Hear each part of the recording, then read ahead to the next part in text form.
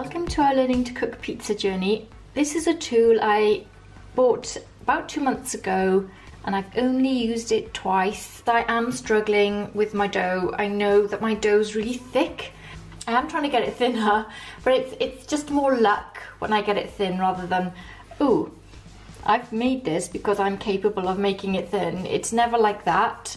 I think I need to use this tool a bit more. I am learning to stretch and I think that's really good, but it can be a bit soul destroying sometimes when you keep stretching and your dough really doesn't get thin. If you want to impress your friends or your family with your thin dough, which I'm going to be doing this weekend, I just want to make sure that I can get it thin. So this video is, can I do it consistently with this roller? So I'm going to give it a go today, a thorough go. See how well this stretches my dough. So I made this dough in a Panasonic bread maker, 45-minute pizza dough option. Then I put it in the fridge for 24 hours straight away and put it in room temperature for 24 hours. So I've reversed the process. I've reversed the proofing process for this dough.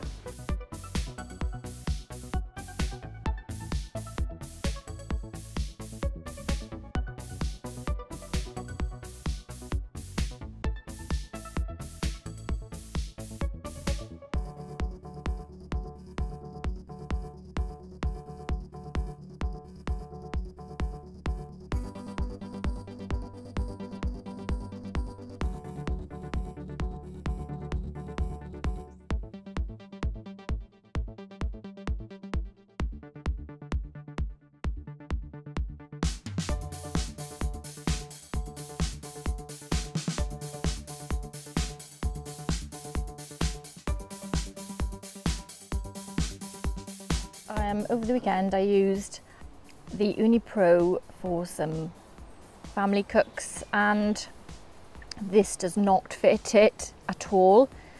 It ate it up basically. The Pro oven just ate this peel up. It's just far too small for the Ooni Pro, you'd burn your hand off.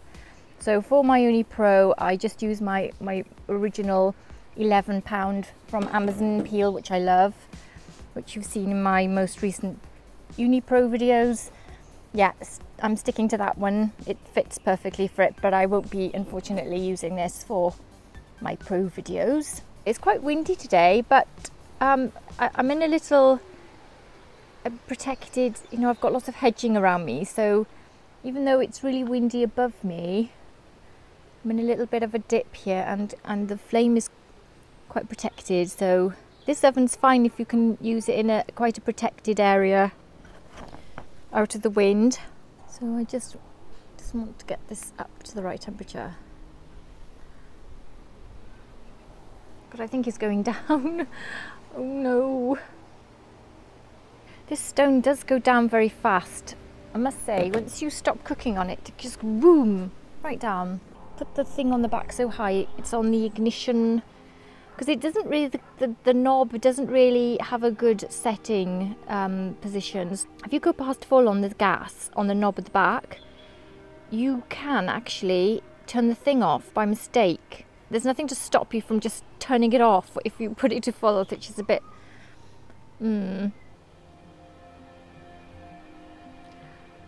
Right, it's going up now, I'm happy. Suddenly it's gone up. Right, I'm going to turn it down right now. I am not cooking this on high. I've learnt that lesson. So I can see what it's like on medium. It's on medium. That was 8 minutes it took to go back up to temperature. 8 minutes my pizza's been sitting there. And you see, I'm trying to get to that back bit which cooks quicker.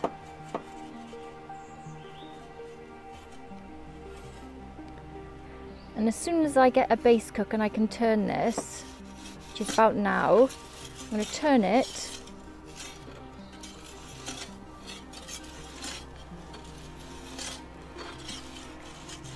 Because you can see what's happening. Already it's like that. And already my crust is burnt there. So high just does demolish my pizzas. Medium is much better. Right. I don't think I'll bother turning it up high because I've just had that fast bit of crust cook there without needing to go to high. I can see that.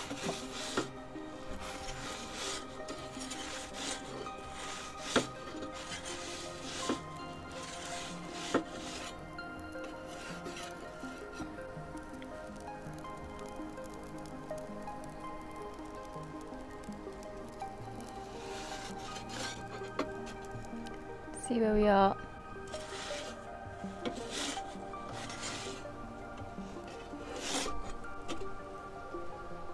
Okay, that's cooking really fast.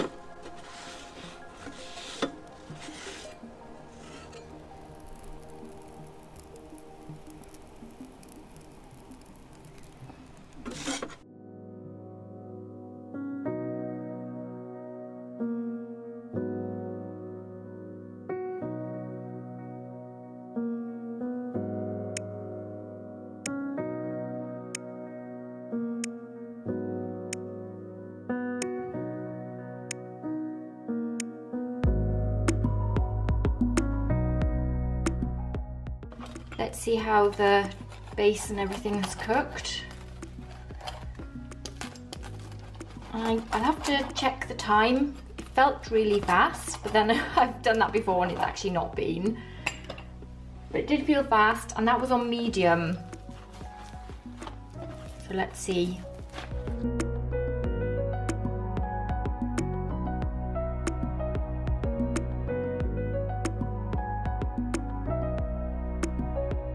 Again, the toppings are cooked really well. I just love the way they've cinched the top of those goat's cheese pearls.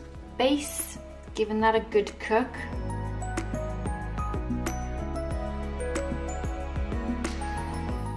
And the thinness of the pizza from using the little tool again, my tool. It's very thin for me. So yeah, I'm going to try that bit there. That's how thin the tool got the pizza dough. So that's worked very well, I think.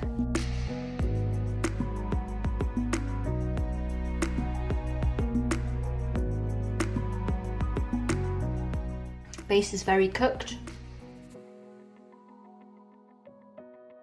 That's probably the best base I've cooked in a while.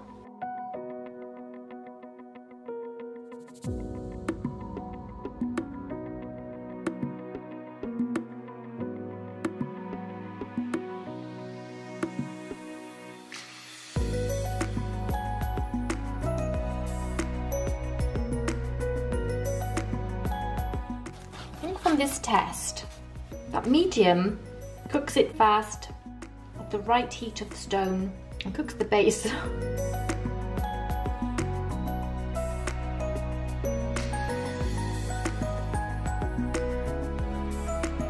You see the thin bit again?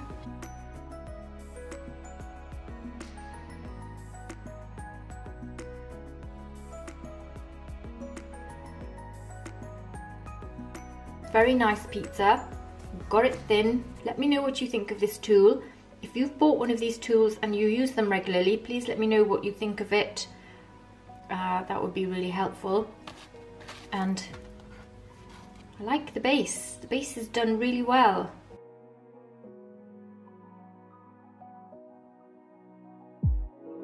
It's very nice.